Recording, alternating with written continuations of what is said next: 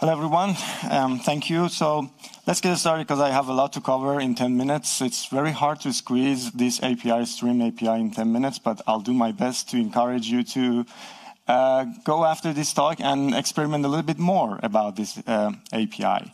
So, in fact, the idea behind this talk was because, I've been working with PWA and at the brain of the PWA service workers, and most of the people are using service worker as a cache mechanism, let's say. Service workers stays between your network requests as well as your application, right? So it's like a proxy. So we're using service worker for caching mechanism a lot.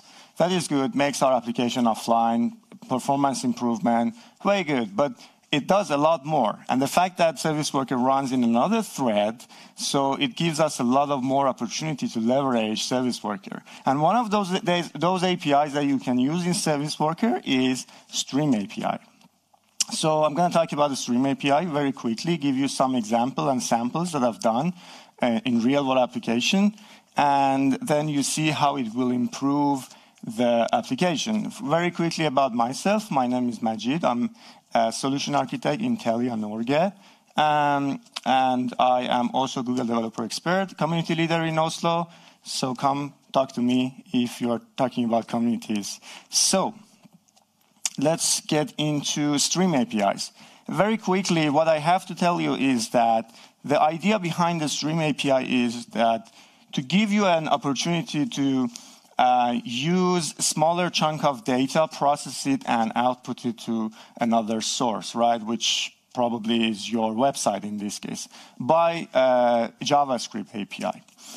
So you can leverage this API to do a lot of things. For example, when we have video effect, or when you want to add some kind of image effect, or perhaps one of the good example is it will reduce the first contentful paint time. So I'll show you how you can leverage this API with Service Worker and App Shell and at the end of this talk. So let's be on the same page before I move forward and give you some example. The core concepts behind the stream are a few facts. One of them is that, you are a chunk that I'm talking about is a single piece of your data. So you are splitting your data to a smaller piece that can be streamed. And you have readable streams and writable streams, where the readable streams are an instance of class of readable streams. You can read from that. And the writable is where you can actually write into with the JavaScript API. You have transfer stream, which is providing the readable and writable in one class, transfer stream. And, well, when you have this stream, you can also pipe them into different things. For example, by using pipe to or pipe through, which allows you to transform with multiple, mutations. You also have push and pull resources. Well, idea that if I want to give you an example of push sources are for example, WebSockets, right? So these are the push sources. They just send you data. And the pull sources are those sources that you are explicitly asked for. For example, using fetch in JavaScript. Here is one example. So what I'm going to do here is that I'm going to make this turtle, a colorful turtle, to a grayscale turtle right in the browser. So that is actually, the example here is running right now in the browser. You can later check out this slides and you see the source code over there. So imagine that we're going to have a grayscale PNG transformer already written in JavaScript, right? So how now this works?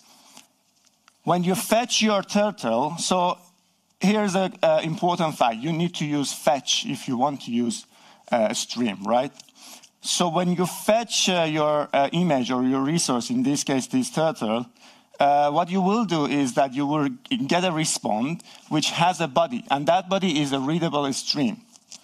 So in that body, then, you can use pipe through and use your transformation or transform stream to use those transformation that you want to do. For example, here, you want to do a grayscale PNG transformer, right?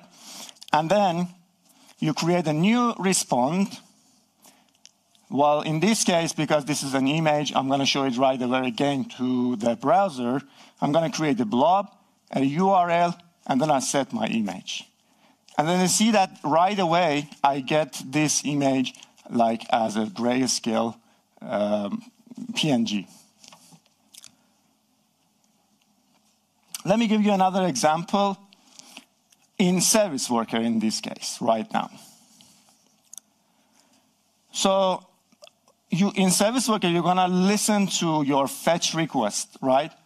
So in this case, what I'm going to do here, you can create a readable stream here. So instead of getting one big like data back to your client, you can actually create a readable stream and send the data chunk by chunk.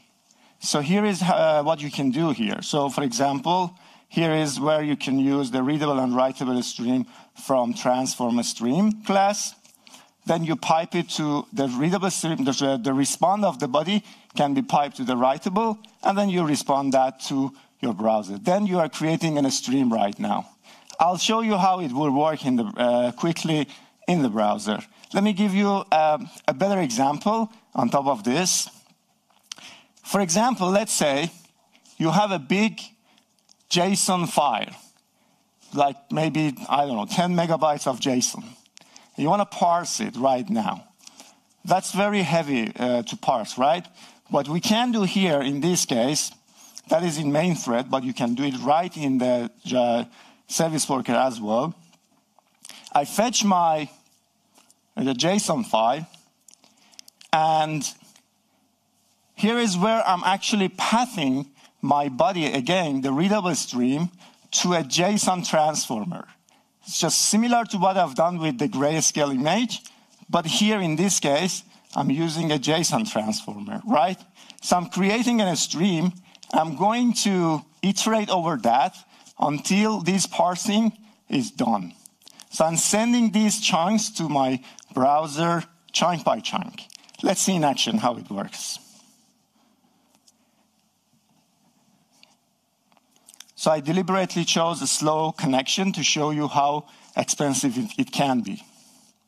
But look at the network request in this case. And the chunk of data that I'm passing to my application.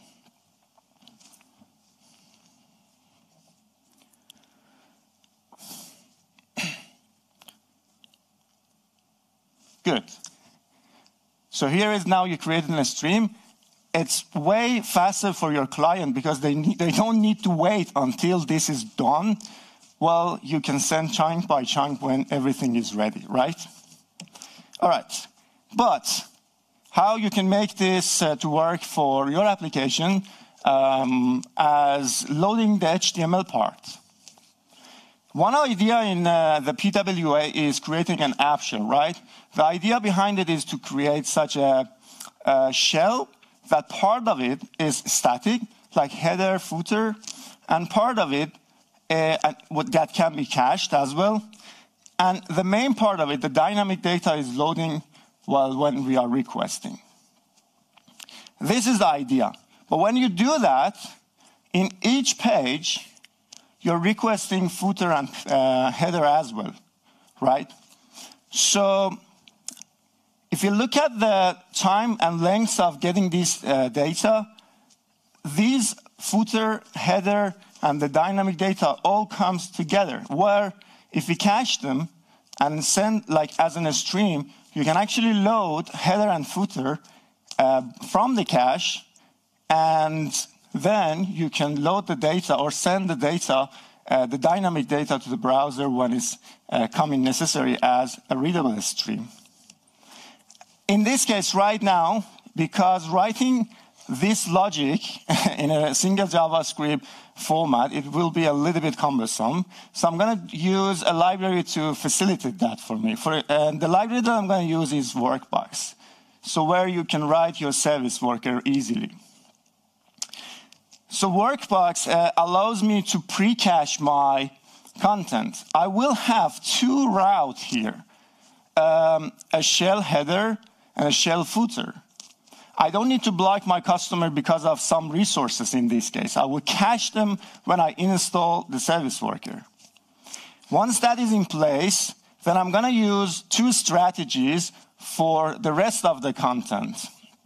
One is the content strategy, where in this case I'm going to use a stale with revalidate. And then the cache strategy comes from the cache. So this is in service worker right now. So I'm going to register my HTML path and say, hey, when there is a HTML request in my path or navigation, then I will use the stream API, but via the Workbox abstraction, right? And the strategy will be, please send me the shell header and the footer from the cache and make my content always coming from network. So in this case, when I'm requesting a page, those two parts are coming from cache right away, and the second part is coming when it's available. All right. What I want you to take away, this is very quick to go very deep into the Stream API in 10 minutes. But I give you some idea how you can create a powerful stream of network data to your client application. That will hugely impact the first contentful paint time. And you will also know right now that with Service Worker, you can do a lot more than just caching. And the fact that Service Worker runs in another thread, it helps you to, like, for example, the JSON transformation, that is running in another thread without blocking anything in UI thread. So that helps you to improve your UX in your application. All right, that was it from me, very quick. And thank you very much. If you have questions, then after actually these slides or these talks, I can answer your questions. I'll leave the stage for the second speakers because I think I am a little bit over time.